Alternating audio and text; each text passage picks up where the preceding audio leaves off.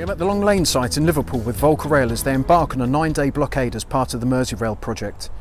We've worked on this project from design conception, so it's really satisfying seeing the chambers here and being able to give guidance and assistance to the team at the final stage.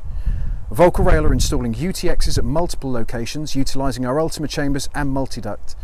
I'm here to ensure that the track delivery team have a full understanding of the product to know the most efficient way to put them together, because time on this site is precious. For this particular under-track crossing, it was decided the best way to take the chambers in was in ring form so that they could be assembled on site. It isn't uncommon for contractors to have the chambers delivered this way, as it means that exact positioning of the MULTIduct can be achieved when taking existing site conditions and services into account. It also means that mechanical lifting methods are not required because the ring sections are light enough to be moved by hand. Of course, we also send these chambers to customers fully built, with MULTIduct entries pre-cut along with bases and steps fitted, but some sites don't have the machinery available, space or access for this, so being able to deconstruct the chambers is a huge benefit.